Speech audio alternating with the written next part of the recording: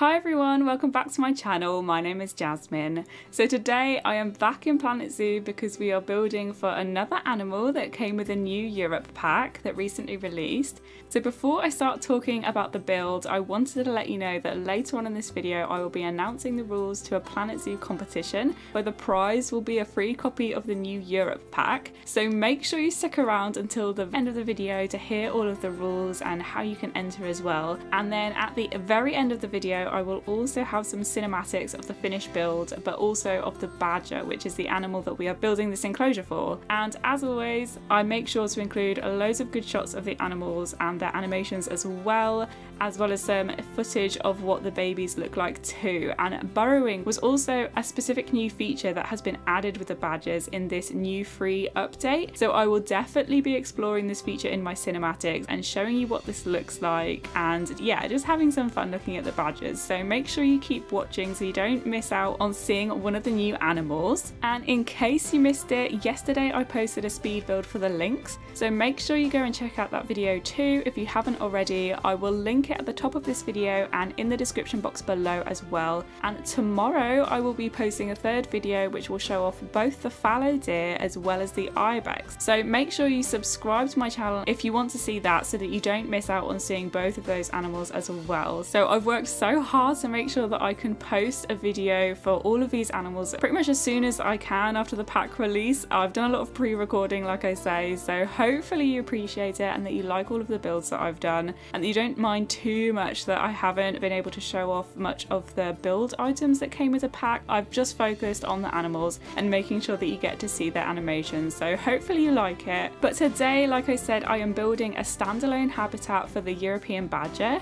and I am super excited to be getting badgers in the game. I love getting small mammals in Planet Zoo because I don't think we've got enough of them in the game, and they are my favourite things to see in a zoo as well. And we get a lot of big cats and a lot of hoof stock in the game, and I always look forward to these smaller animals like the badger or the otters or the fennec foxes and meerkats and things like that. But the badger was actually a really tricky animal for me to build for because I've never seen a badger in a zoo before, and I have never known a badger, especially a European badger, to be in a zoo before. So the idea of having to make a zoo enclosure for them just felt wrong and a bit weird. And I don't know if this is because I live in the UK and obviously they are native to the UK, and so you don't tend to see like many native animals in zoos where you live, I suppose. And maybe in other countries where you don't get European badgers, you might get them in zoos instead. I don't know, let me know down in the comments below. I'd be so interested to know if any of you watching this video have seen a badger in zoo in real life and whether it was a European badger or not and where you saw it. So like I say, let me know, but that would be really interesting. The closest thing I have come to with this was a charity called the Otter Trust that used to have a site near where I lived where they would just rescue otters and rehome them in this sanctuary, and they would have loads of enclosures lined up that were just fenced off parts of the natural environment to protect the otters. And I know obviously badgers aren't otters, but that is kind of the closest thing that I could think of to what a badger enclosure might look like. So I could imagine a similar sort of place existing for badgers, and so for this reason I decided not to make the badgers like a standard zoo enclosure,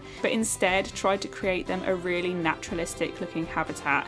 And I also very much associate European or English woodland animals in general with a fairy tale woodland scenery, so I found this illustrated reference picture of this magical woodland area with this really pretty waterfall and a trickling stream and small bridge, and so I decided to make a walk-through enclosure based on this picture which mimics like a real woodland walk that you might have in the UK, where badgers would basically just be living in the wild and you could walk past them as you were just enjoying this woodland area. And I have no idea yet whether badgers will be safe to have in walk-through habitats in the game in terms of the game mechanics themselves, but like I said, in the wilds they would have had burrows in the woods and people could walk through them safely, so I don't see why this shouldn't be a feature in the game. If not, I'll just like make sure it's on sandbox mode and all of the danger settings are turned down so they don't attack the guests and the guests are safe, but hopefully it will work. And in terms of the build itself, I had some trouble at first with the grey temperate rocks because I started trying to use those because we're obviously in a temperate biome, so I thought that would be most appropriate.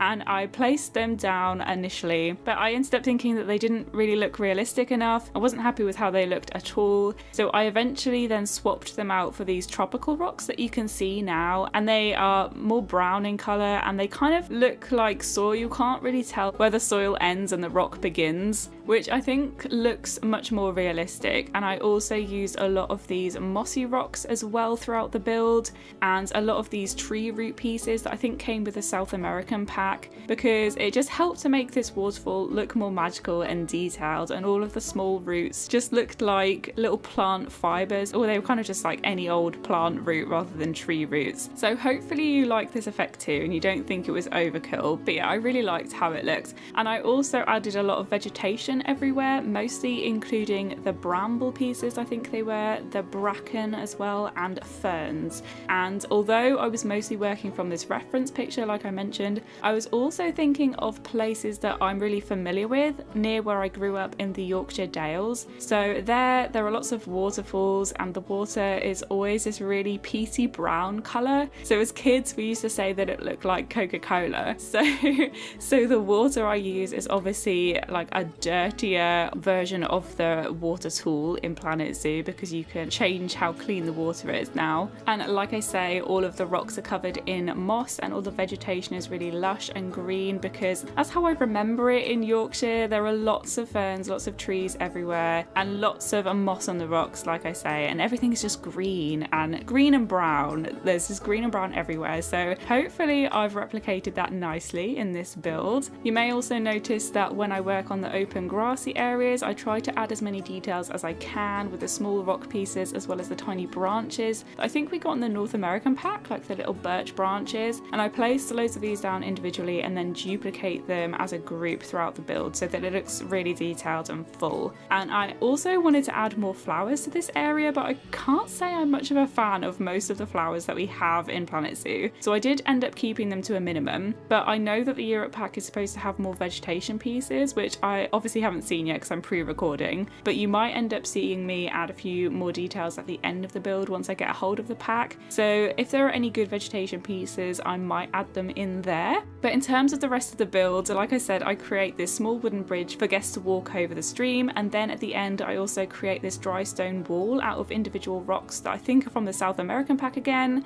And if you don't know what dry stone walls are, they are basically like a special way of placing stones that are native to places in the UK, like the Yorkshire Dales, without cement or anything like that, and they end up obviously creating a wall, and you see them pretty much everywhere in the Dales, so that's what I base them on. And this build will obviously be on the Steam Workshop as well once this video is uploaded, so if you want to download it then I will leave a link to the blueprint in the video description below, so you can go and check it out there if you want to use it in your zoos. And then I also wanted to announce a competition giveaway for my Planet Zoo viewers. So I wanted to have a giveaway as a thank you to all of you for helping me to get accepted onto the YouTube partnership program, and I wanted to try and think of something that would be fun and accessible for all Planet Zoo players, and hopefully organise it in a way that would enable me to interact with you all a little bit more. So the competition is going to be a Planet Zoo photography competition. So for those of you who have never used the function in-game before, you can actually take screenshots in your Planet Zoo game using the F12 key,